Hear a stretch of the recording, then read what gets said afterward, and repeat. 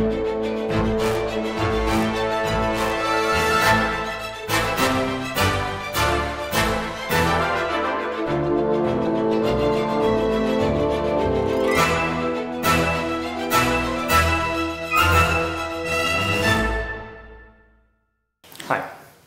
is video material for the course Introduction to Mathematical Logic at TU Dresden.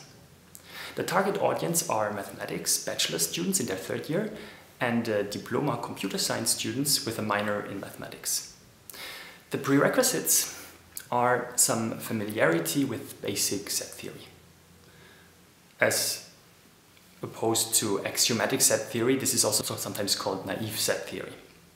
So I assume that you know what a function is and what a relation is.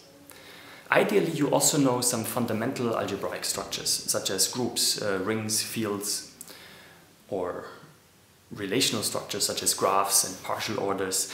We will need them as motivating examples for the more general concepts that we learn in this course. These videos are just supplementary material for the course. The most important document of the course is the script, which will be made available chapter by chapter on the webpage of the course. The script also contains exercises. This is important. Doing the exercises is essential for succeeding in this course. There is also a new beautiful textbook on the topic. It is called A First Journey Through Mathematical Logic, and it's written by Martin Hills and François Lezer, published by the AMS. It costs $33, and I can really recommend this book. It provides a neat and optimized access to the subject. My name is Manuel Bodierski. I'm professor for algebra and discrete structures at TU Dresden. Mathematical logic is a fantastic tool for me, and in this course I hope to share some of my passion about the topic with you. Today's video is about a motivation for the subject and also an outline of the content of this course. What is a proof?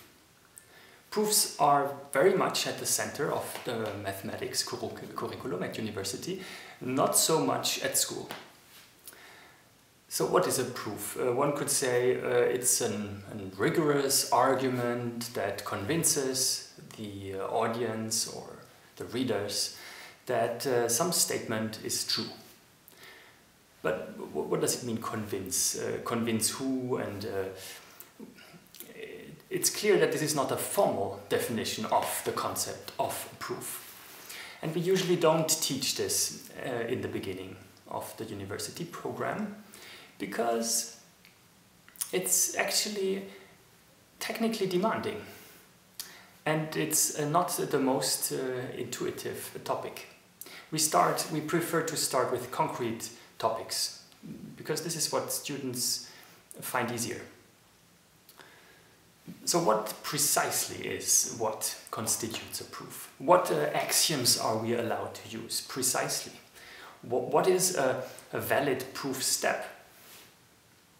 This will be an important topic in this course. To formalize the notion of a proof, we need to introduce logic. More specifically, we'll work with first-order logic.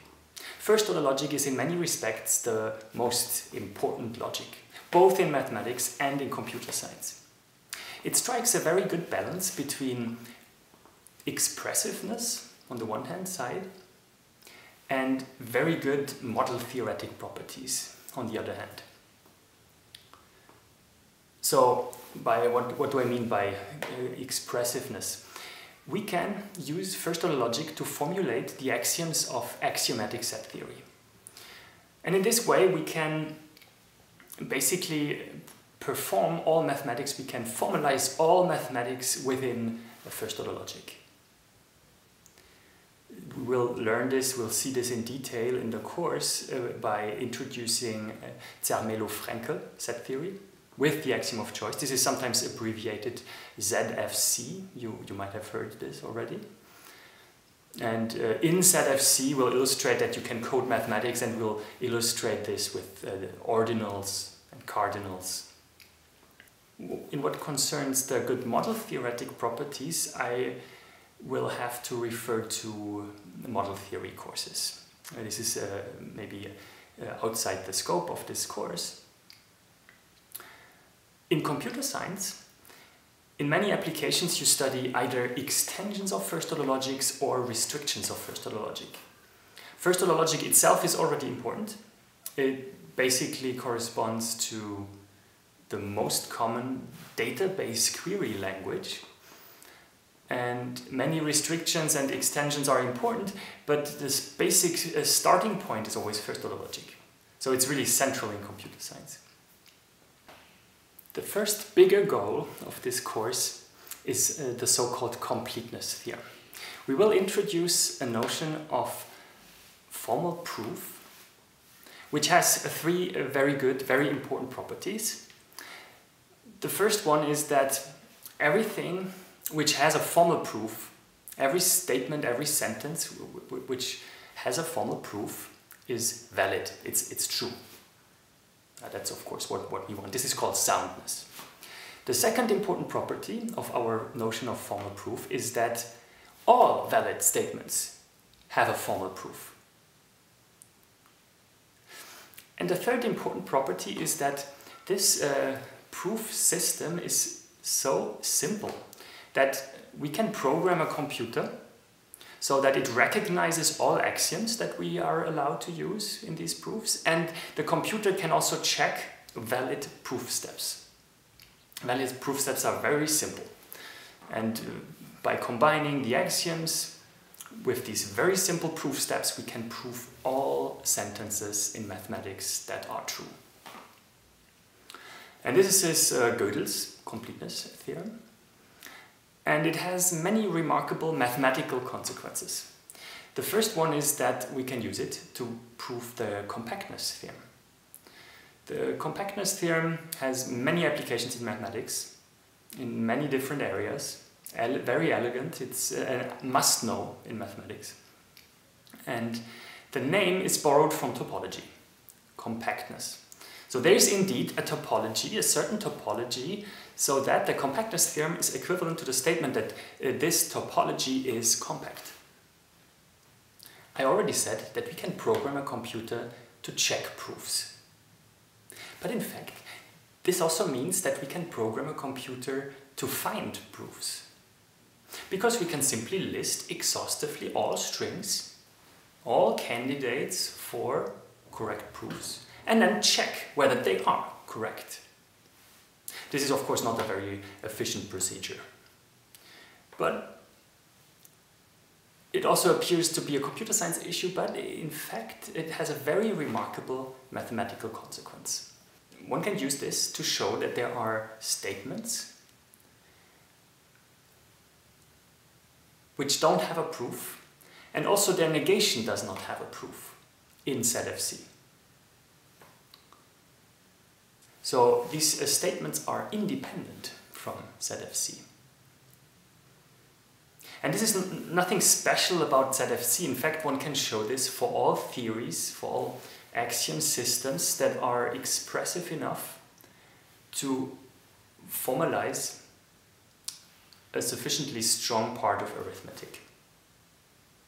This is called Gödel's first incompleteness theorem.